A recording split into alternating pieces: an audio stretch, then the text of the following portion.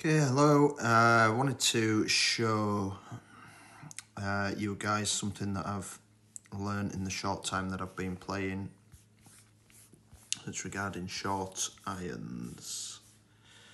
What I'm going to do is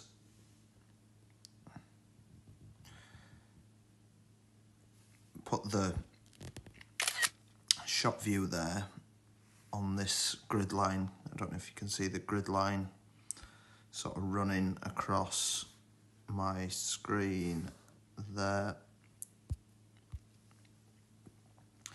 using the Orion,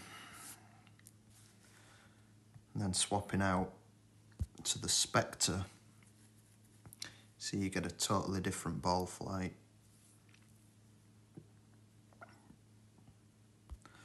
So swapping out to, in fact what I'm going to do is I'm going to sort of pull back to minimum club. I'm going to set the ball, the shot view on that grid line, swap out to Cyclone. You can see a marginal difference there. If I just zoom in, there's a tiny difference. Hide grid. You can see there's a tiny difference right there. Show grid continuously. Just use the Apple voice grid. Switch out to the Rattler. And we're back online. The same as the, I think that was the Cyclone. So we'll switch to the Orion. And you can see it's a sort of different flight. Really interesting. You'd think a higher ball flight has more wind effect, but it seems that the lower ball flight of the Spectre, you get a much bigger secondary push. So that's the short irons, which I've always struggled with short iron shots. So what I'm going to do is just change the driver. And with the Fusion, I'm going to move to the RB, which I know won't pull me back in yards. You can see you've got the same ball flight there. What I'm going to do is just pull back to sort of near minimum. Put the crest of that ball flight on the... How are we going to do this? Sort of... It's quite difficult to sort of do this, but got trees in the way. Maybe try it from the other side.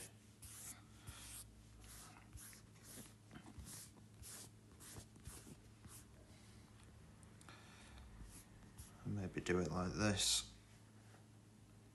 So put that grid line right on that. I'm going to switch out to the Outlaw. Same ball flight. Highlander. Same ball flight. Holy Driver. Same ball flight. Pull back to the Root, which is my preferred club. I'm going to pull to near minimum. I'm going to set the grid line just on the crest of that ball flight again. Sort of there. Capitan, slightly lower. Apollo, slightly lower. Viking, somewhere in between. Hellfire, back to the same as the Root. Again, really interesting. Now we're going to do long iron. I'm just going to set near minimum, so that I know when I switch clubs it's not going to affect the distance. Try and get a good look here.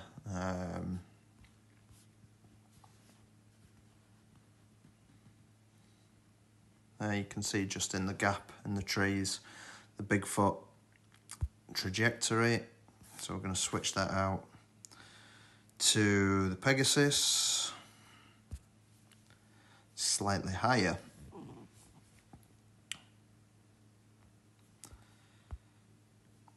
Switch out to the Iron Maiden, slightly higher again. Lightning Rod, slightly higher. Just go back to the Bigfoot, slightly lower.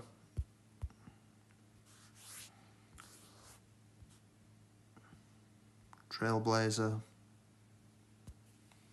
slightly lower.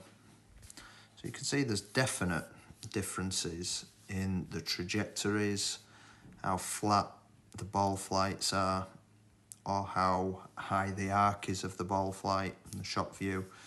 So what's that going to do? What does that mean? Well, that means that you're going to get a different effect. It's either going to be in the air longer, or it's going to get a different sort of bounce. Because if you imagine, let's say we had a right to left wind here, and if I set up there and just shoot, let's just say it's about 7 rings over here, I would land. You imagine the shape of this ball flight. It wouldn't come down like this. See this shot view here? Wouldn't just be shifted over, because it's sort of starting here and sort of difficult to draw like this. It moves sort of like that. So it would start like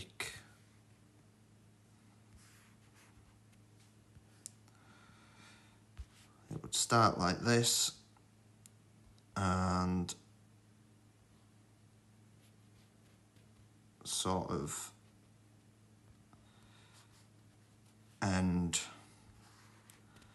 like that. Does that make sense? I think it does. So it changes the shape of your ball flight. So you will then get another bounce, your second bounce, which will sort of go something like that. So you can see it'll exaggerate on the second bounce. Whereas if you have a club with less wind effect, you'll get that. And then your second bounce, instead of being there, I'm just going to duplicate that, set it as a different colour, will be sort of more like that. So let's say with the Spectre has a different ball flight, and I know from studying the game that the Spectre has more wind push. Seems like a different ball flight. You'd think that the flatter ball flight would be affected more. Less, but it seems like it's affected more. Similarly, the uphill shots get affected more by wind, and that's due to the sort of shape. If you imagine if you was hitting uphill, you'd be hitting up in the air, that kind of thing. And if you're hitting downhill, you're sort of leaning forwards and hitting downhill. So downhill shots definitely get affected less. And you can see that the difference between clubs,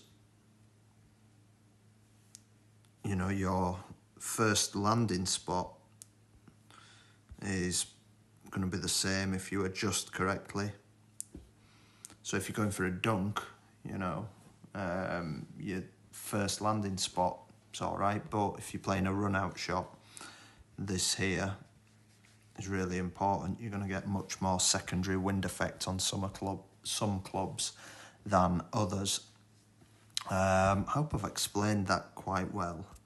it's quite difficult to sort of show you what I mean, but the club that I really find the difference on is the short iron, and that's, you know, if I just, I don't know, put that to the top of the screen right there. So that's the crest of the ball flight is right at the top of the screen. And then just switch out to the Spectre, you'll see a much different shaped ball flight. And bizarrely, you seem to get a totally different run out after, you know, the wind effect, the secondary wind effect. So it looks the same. You know, just look at the position of the second bounce there. Looks the same, but acts totally differently. And if you've played other golf games, you can forget what you know from the other golf games because it doesn't sort of translate to this game. And the wind effects are totally different. Something to be mindful of. See a lot of people using the Spectre. I started off with the Spectre because I thought, oh, look at that, fantastic, maximum backspin, stop it dead. But the more I play the game, the more I realise the benefit is in the lesser secondary wind effect. Much worse shot view. Not as much range on the club, but a definite sort of truer result after your wind adjustments. So I hope that makes sense. I'm just trying to sort of pass along some of the knowledge that I've learned in the short space that I've been playing, and I hope it helps some of you in your club selections. Thank you for watching.